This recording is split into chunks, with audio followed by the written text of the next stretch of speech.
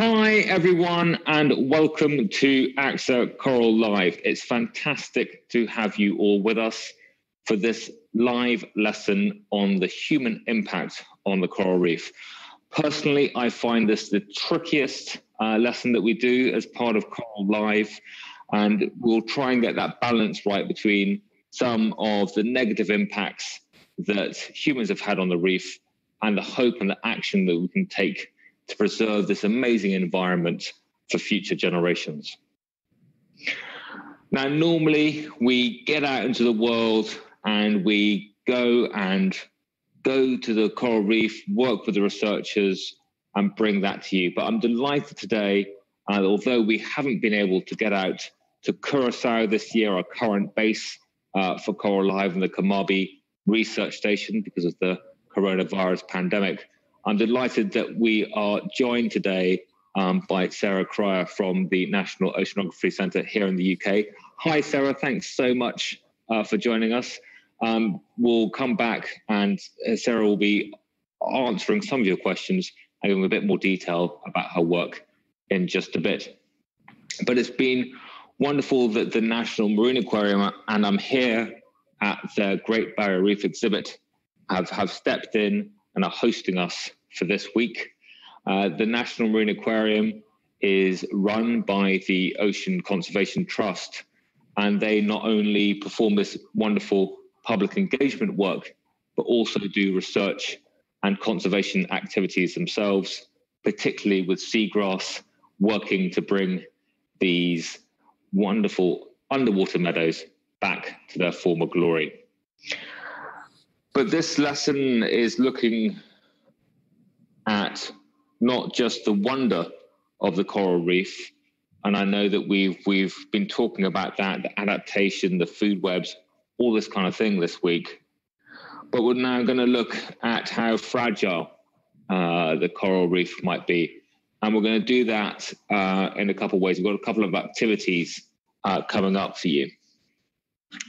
So the activities will form the sort of first part of this live lesson, and then we'll come on to the Q&A section. And I know that Sarah's got some fantastic video to share with you to show how the activities that we do actually also relates to science that scientists are doing in the real world as on the coral reef.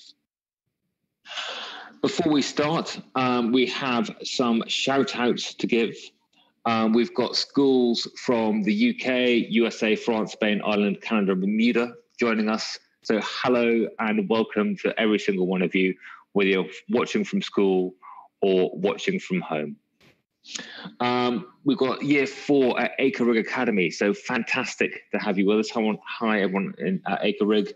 I've got Emmy, Posey, and Micah, who've got stinky cabbage indicator ready.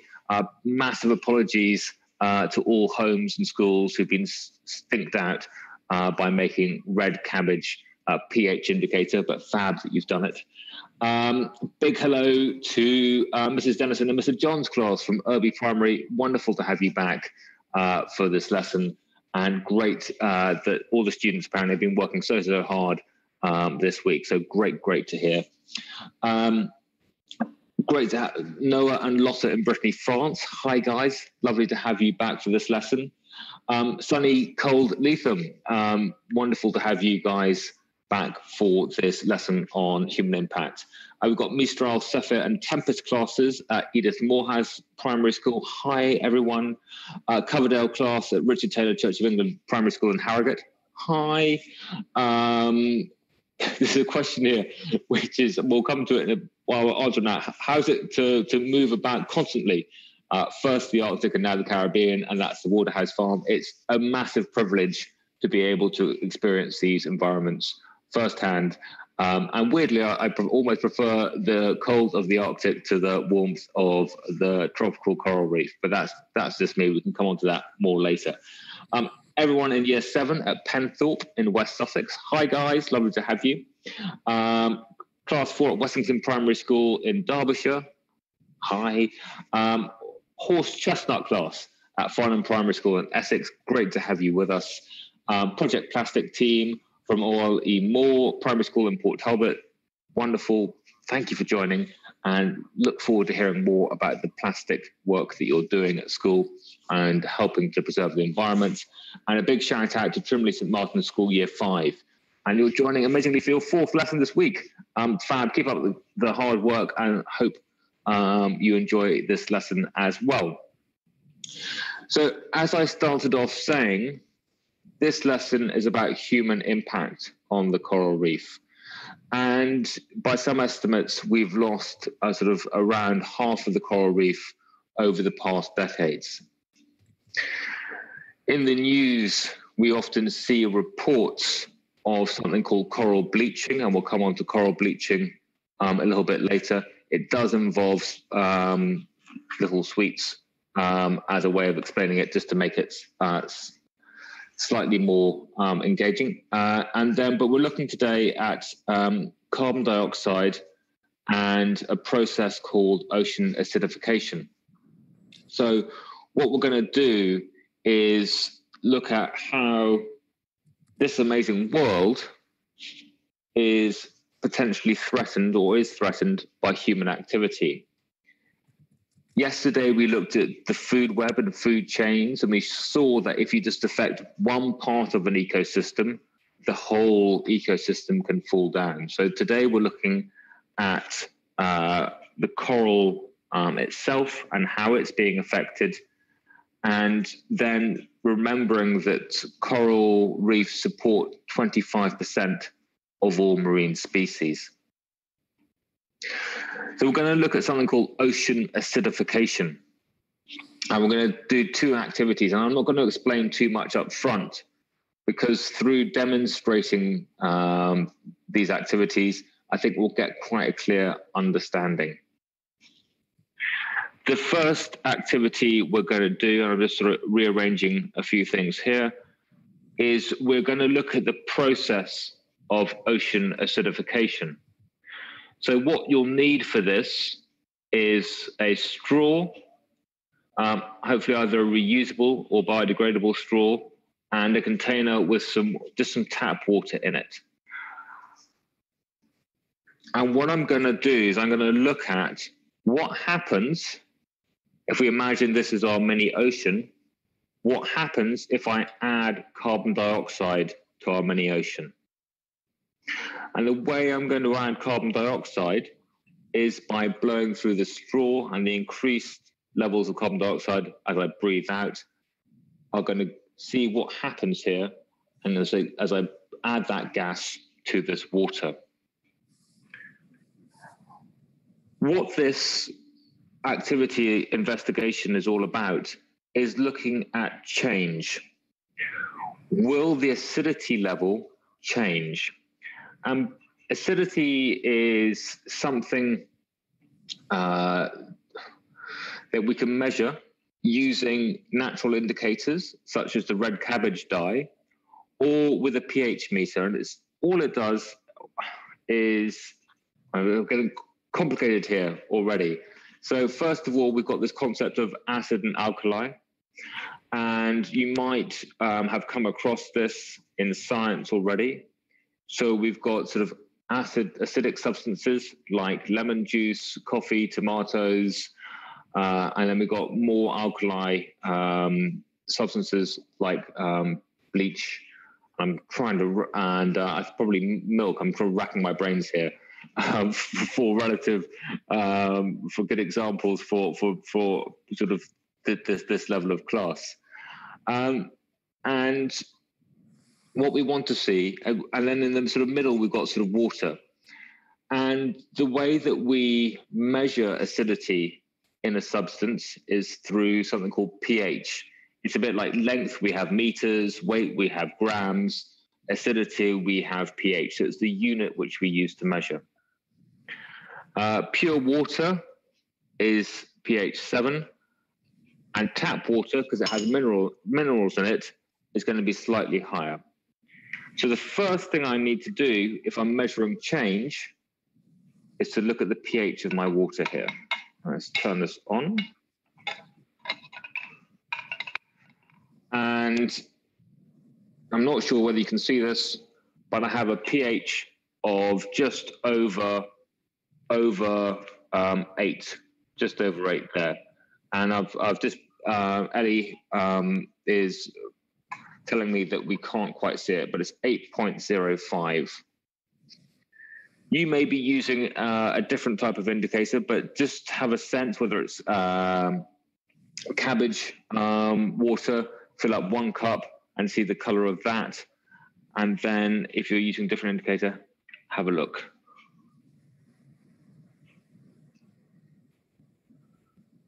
So what we're going to see now is if I add CO2 to my mini ocean, is the pH going to change? Is the acidity going to change? And we're thinking about this because of the amount of CO2 going into the atmosphere. I'm going to do this for a minute. Ellie, who's producing, and Sim, who is moderating, are going to help me do my timing and everything else. But I can't remember, how long should I be blowing into this for? How much of it? I think we normally do at least 1 minute. We'll try for 1 minute, and then we'll see what the difference is, and then we'll try for another minute. Things to make sure, I need to make sure I don't do this. Don't blow too hard if you're doing this in the class. So if you blow hard, you can splash water everywhere. So just gentle, constant. Remember to breathe. Don't pass out because you're just blowing out the whole time. Just breathe and take a break and all those kind of things. But what we're going to do is we're just going to blow into this water for 1 minute. Do this. You can do this at the same time, and then we're going to see whether we can measure any change. So all together, is somebody ready to count me down? Okay.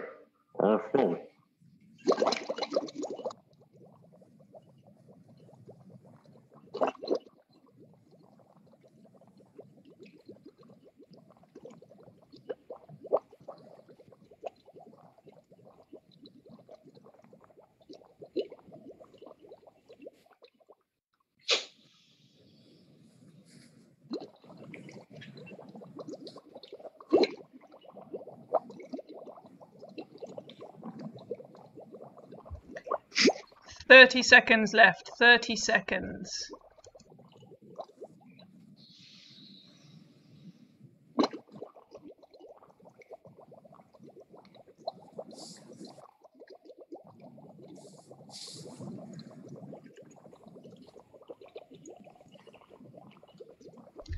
Ten, 9, 8, 7, 6, 5, 4, 3, 2, and 1.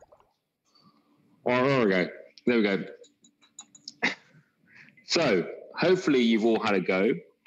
And what I'm going to do is going to get my pH meter out and give it time to settle. And can anyone remember on the live chat what or Ellie, can you remember what we had to begin with? 8.09, I think. I should be a very good scientist, and I should have written that down with my pen or my pad here before 8.09. Okay, so after 1 minute of bubbling through, what do you reckon we've got to? Can I have your guesses, please, through on the live chat or on using the chat button in the bottom right of the Encounter EDU website screen?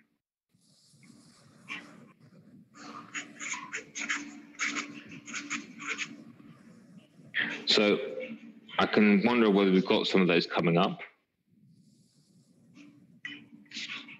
So we started off at 8.09. Pure water, as I mentioned before, is pH 7. So we're going down. As something becomes more acidic, the pH decreases. And we're a wonderful 6.2. 6.2. So we've gone down from 8.09 to 6.2. So, apparently we've had a guess of 6, so somebody very, very close to the closest whole unit, which is amazing. 7.5, I did a bit better than that. I wonder how other people got on. So I won't blow through for another minute and bring it down even more. 10, 9.4. So just to review this, we have this scale called pH, which we use to measure acidity. As a substance gets more acidic, or difference between different substances, we go lower. So something that is has a lower pH is more acidic. We've looked at our mini ocean. We've added carbon dioxide to our mini ocean. Through a chemical reaction, that carbon dioxide becomes carbonic acid. And we've seen and observed how that's happened over blowing through this beaker of water for 1 minute.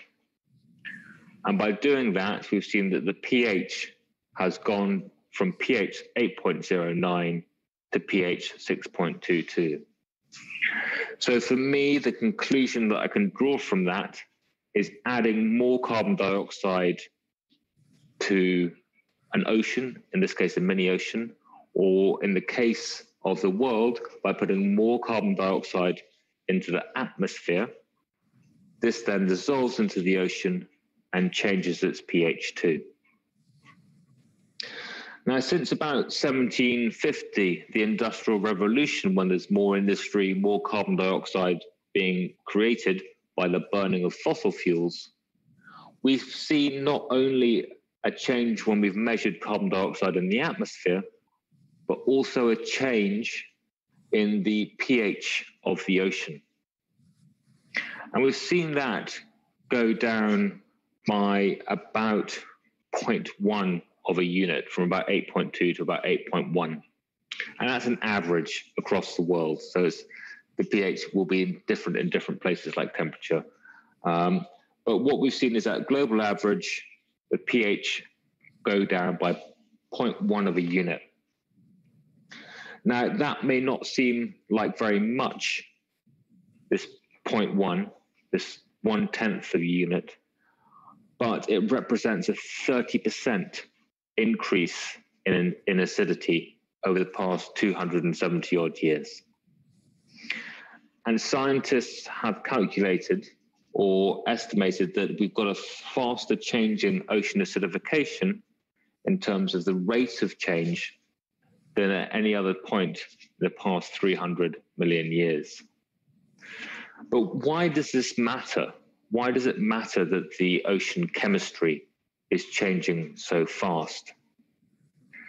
Well, then we need to think about coral and what happens if it's experienced or exposed to liquids or the water being more acidic.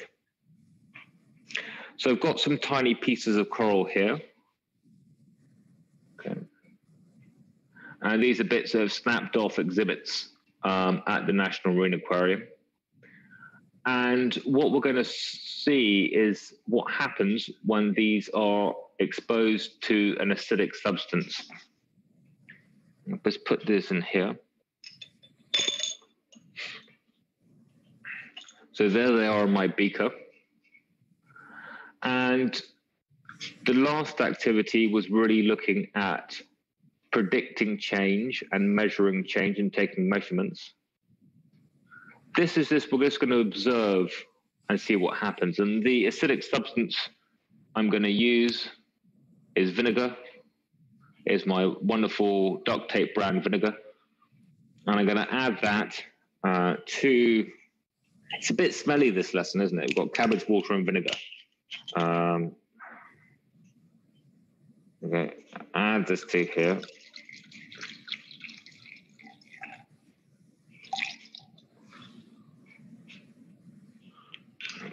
I'm going to hold it up and hopefully we'll be able to see something happening.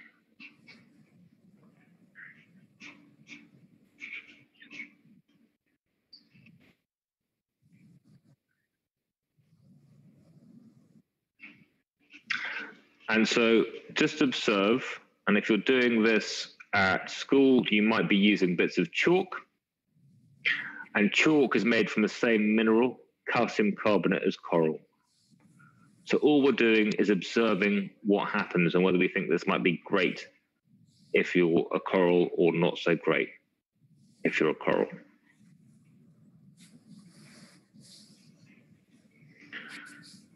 So what we've seen there, and I don't know whether you can see those bubbles, I don't know whether you can see that with chalk or anything else, or some old shells, bits of shells like this that you may have placed in vinegar, is we see there's a reaction between this chalky substance, whether it's a calcium carbonate making up a shell, the calcium carbonate making up a chalk. If you are using chalk, sometimes you need to break it up a bit because there's often a plastic coating around the outside to stop your fingers getting mucky, or in this case, the coral and its calcium carbonate structure. And when that's put into a substance that's more acidic, such as vinegar, we can see a reaction there. So what we've been looking at here is basically one of the human impacts on the reef. And that's driven by increased carbon dioxide in the atmosphere, caused by the burning of fossil fuels since the Industrial Revolution.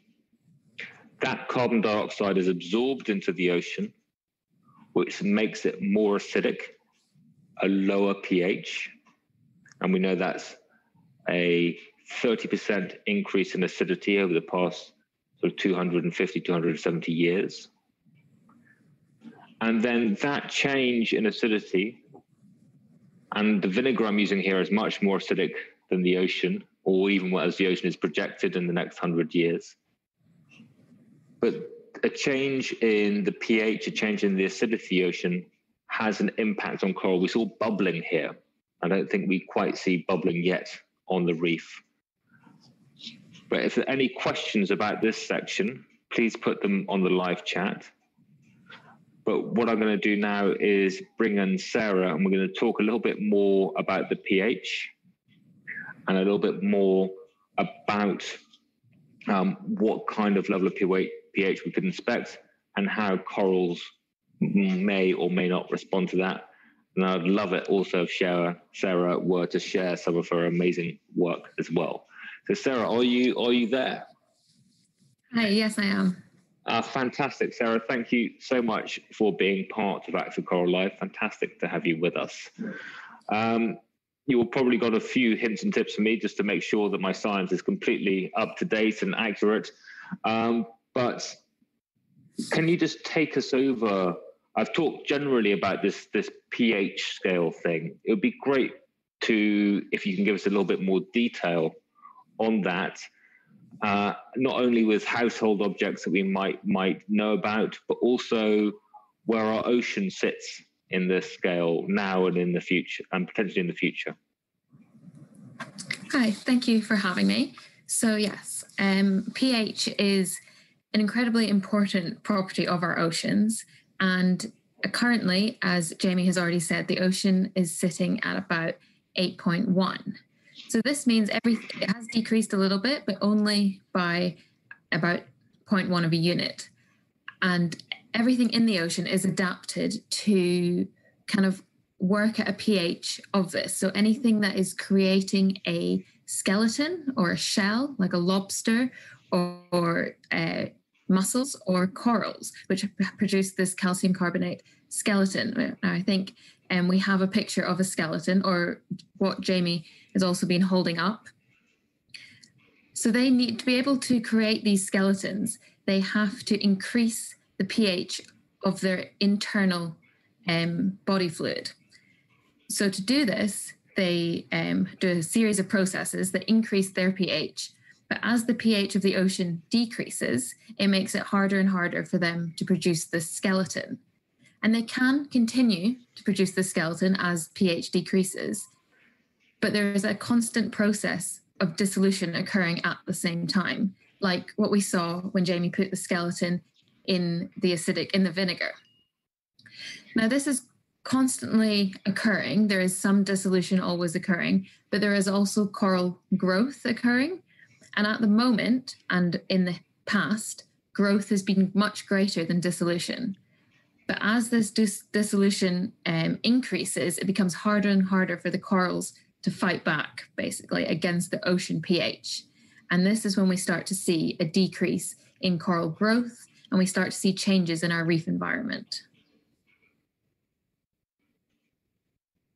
Amazing, Sarah. So what we're saying is that going into the future, what kind of pHs can we expect? When might we see corals getting, I think you mentioned, sort of more fragile, even if they're dioxide?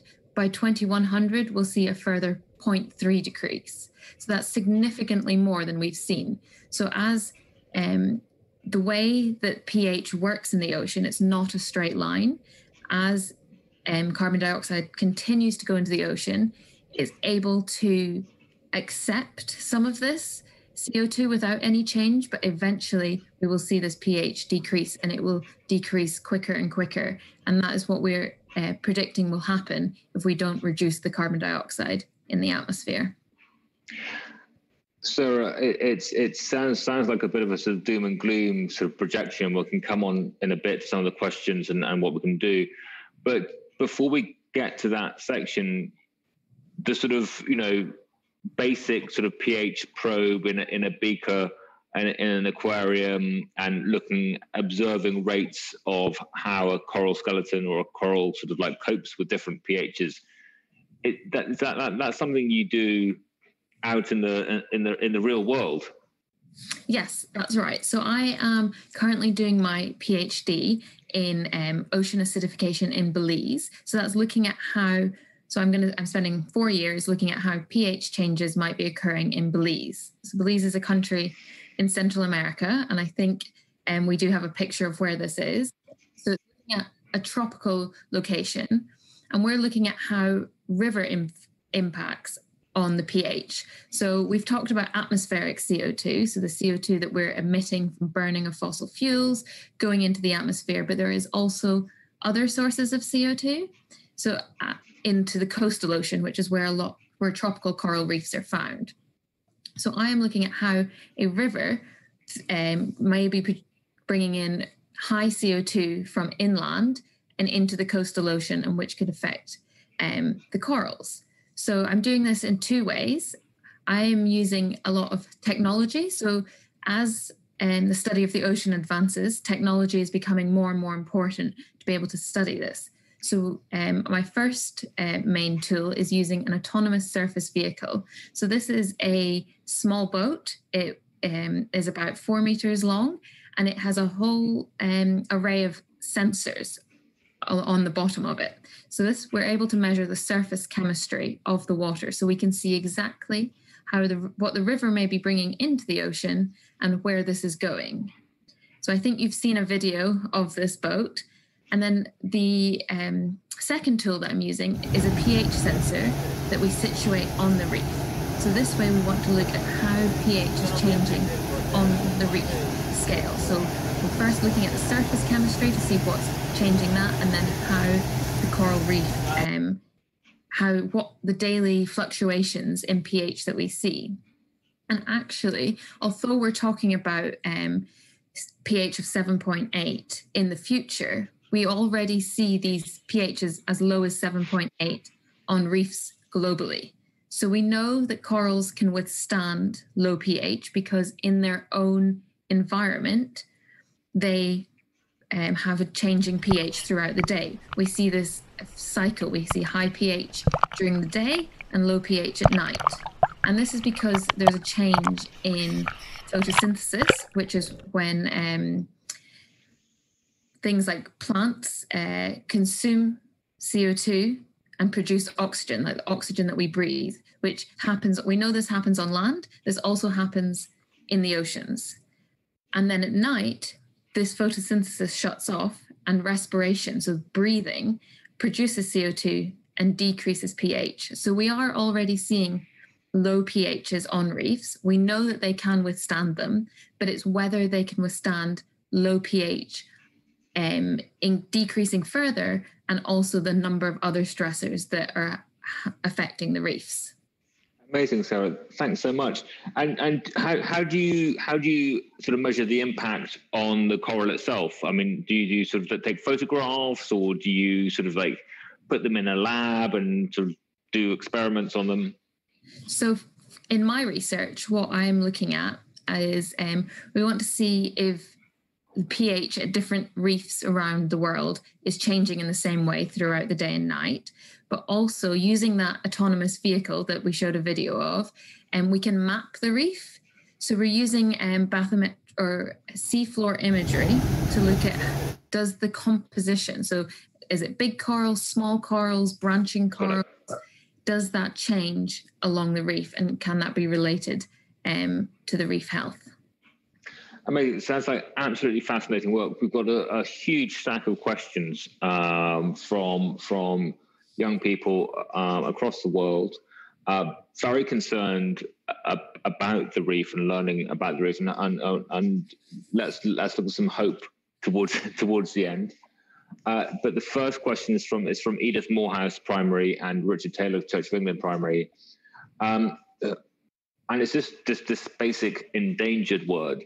How much, is how many coral reefs are endangered? What types of coral are endangered? Is it everywhere?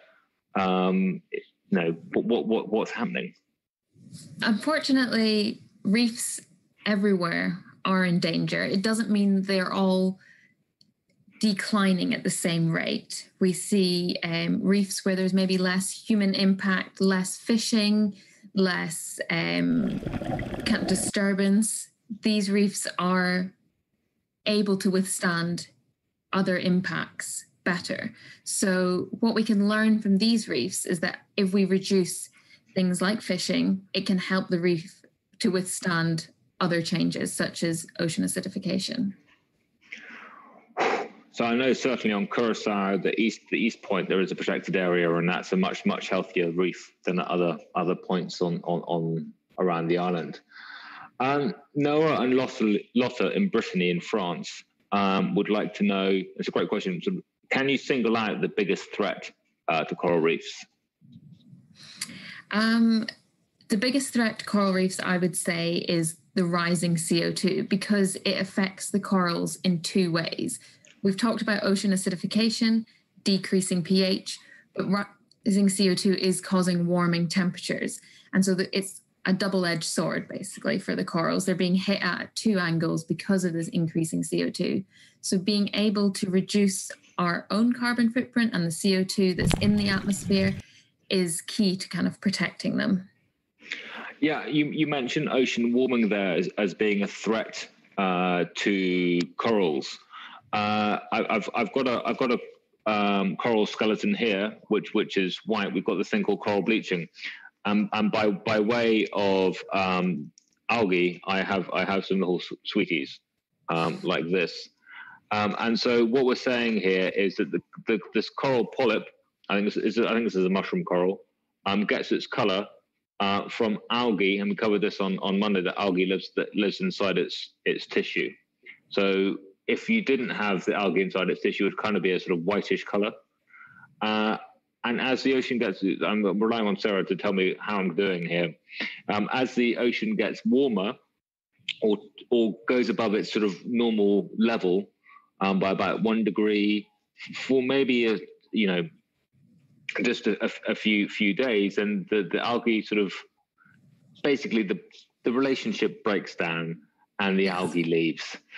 And the reason why it's called bleaching is, you can see when those colored algae leave, then we've got this white color remaining. And that doesn't kill the coral directly. But if you remember that we spoke about tropical coral getting 70 to 90% of its energy from the sugars produced by this algae. Now, if those leave, then it's got 70 to 90% less food. And so it's on a slow starvation. So if we see that warm temperature lasting for maybe more than sort of like 3-4 weeks, then you can start to get coral mortality. If the temperature decreases in time, then we get the algae coming back in, and the coral can recover. How was that? Yes, that was really good. Great explanation. Thank you. So that's coral bleaching. So as Sarah was saying, the carbon dioxide has this twin impact.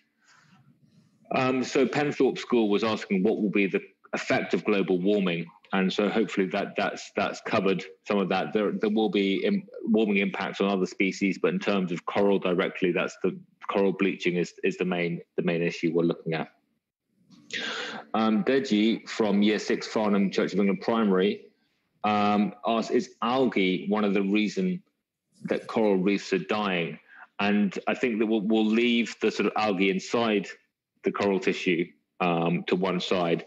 But in terms of sort of algae, slimy reefs, perhaps, Sarah, you could talk a little bit about that in terms of, does algae seaweed harm coral reefs? That's a great question. So algae itself doesn't harm the coral reefs, but what happens when things like bleaching occur and the corals maybe die or they're weaker, it allows the algae to take over. So algae can grow very fast and it wants a hard substance to grow on. So rocks or coral skeletons are great for it to grow. So it can start to grow and take over. And so while it's not causing the decline in coral reefs, it makes it very difficult for the corals, if they are recovering, to be able to continue to grow because there is algae everywhere. And we see this a lot in the Caribbean. And it's particularly in reefs that are being overfished, because a lot of the fish there will eat algae. And if there's not very many fish to eat the algae, then the algae continues to grow. Brilliant. Thank you, Sarah. Thank you so much. It was a great question coming in there from Farnham. Emma, Posey, and Michael, who I think are homeschooled, it's a wonderful question. Have you seen any adaptations that coral or sea life has because of this change in pH? That's a great question. Now, I have to think about that for a second. I guess some of the adaptation, going back to the last question, tying that together, what they've seen in some places is if there's lots of macroalgae or... is that seaweed, big seaweedy type stuff? Big seaweed or seagrass or just quite a lot of algae. This can actually... it's photosynthesizing, so it's taking in the CO2 and producing oxygen. And what we've seen is that reefs that are downstream from this, so where the water is moving from the macroalgae down to the coral, the effects of ocean acidification have been reduced because of this algae decreasing CO2. So while we talk about the algae being bad in terms of space availability for the corals, it can actually help to reduce how much CO2 or how acidic the water is. That's really interesting. So almost if we plant a seagrass meadow upstream of a coral reef, and those two habitats, those two ecosystems can help each other out. Absolutely. And that's why seagrass meadows are so important. I mean, we see seagrass a lot where coral reefs are, but a lot of them have been disturbed, have been removed so that the sand is clear and the water is more turquoise. But they are so important to be consuming this CO2 and helping the corals. It's really interesting, more connectivity on the reef. So we have here how much coral has disappeared in the last year, how much coral is destroyed each day. These are from Edith Morehouse Primary and Trinity St Martin School. I think we've looked generally at this sort of 50% loss over the past 30 years. We have, and I can't remember the exact figures, we have some great measurements coming from the Great Barrier Reef, some really good data there from the Australian Institute of Marine Sciences, who do a survey of different sections of the Great Barrier Reef. And particularly now, it seems to be because of what we call these mass bleaching events, where these sort of larger surges of warmer water are causing a lot more damage. Do we have the ability to measure on a sort of daily basis, or is it this sort of more annual, sort of longer term scales? Measuring on a daily basis is not something I think is easily done, because we don't know when the corals, so they might, they get rid of this algae inside of them, but there is the opportunity for the algae to come back, for them to recover. So as soon as they lose it, it doesn't mean they're dead. It just means they are almost ill, as it were, and they have a chance to recover. So measuring it on a daily scale, I would say, is not necessarily fair to the corals. It doesn't give them a good enough fighting chance to recover. But we are able to measure on longer scales, years to decades, to see this change. Thanks so much. There's some more questions on vulnerability of coral. There's more questions on sort of polluted areas of the ocean. We've only got a few minutes left, very sadly. Great. I wanted to sort of like focus on three questions, 3 or 4 questions, which is really about, can coral regrow in areas where it's dying? Yes, they can regrow, and they've seen them in Florida, they've seen small bits of coral being replanted and it recovering. Can coral repair itself? Yes, because it's individual organisms creating a colony, they can continue to grow if there is some of the colony left. So what we're saying is, given the right conditions, that coral can kind of sort itself out a bit. Yes, if we help it to have optimum or very good conditions, it can start to recover.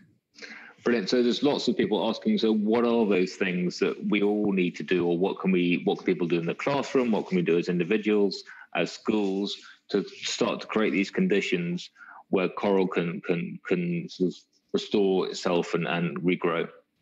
So as we talked about, the biggest impact is carbon dioxide. So it's anything that we can do to reduce our own carbon dioxide emissions. This would include walking more, not taking car transport, or reducing the number of times you go on a plane, or thinking about where your food might be coming from. Food that is transported from the other side of the world has a lot more carbon dioxide released than food that's produced locally. And this also goes for things like meat, which have much higher carbon dioxide emissions related to it than if you were to eat plants.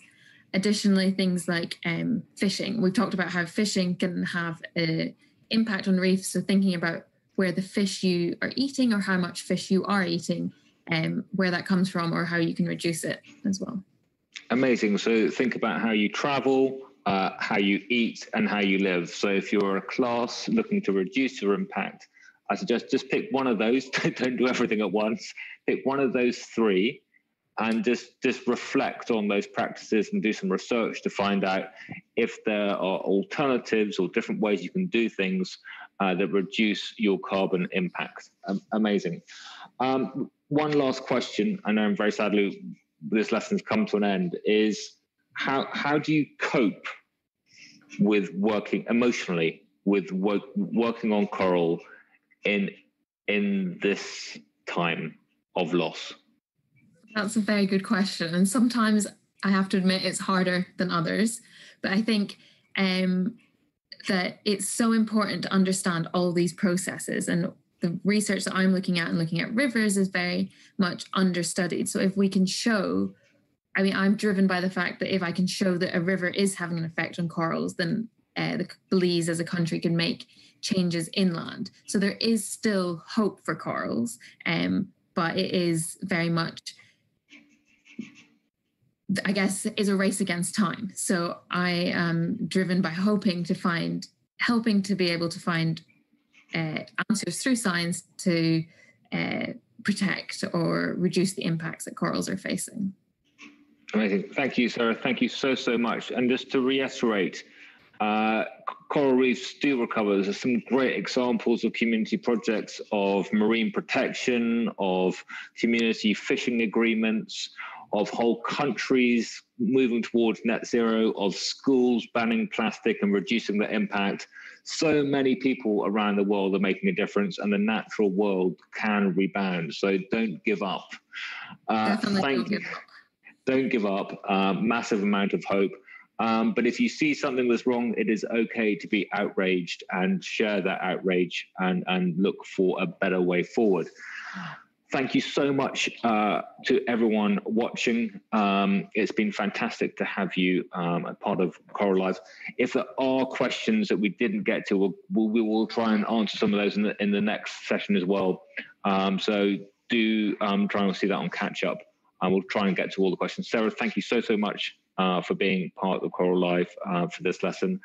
Until the next time, we're back on Monday for the final primary school session of elementary school session of Coral Live, and that's then Life of Scientists, and that's with the sponge specialist Ben. So we're going to be learning all about sponges with Ben, and Ben's down in the Caribbean at the moment. But until then, have a great weekend, and it's goodbye from Coral Live. Bye-bye.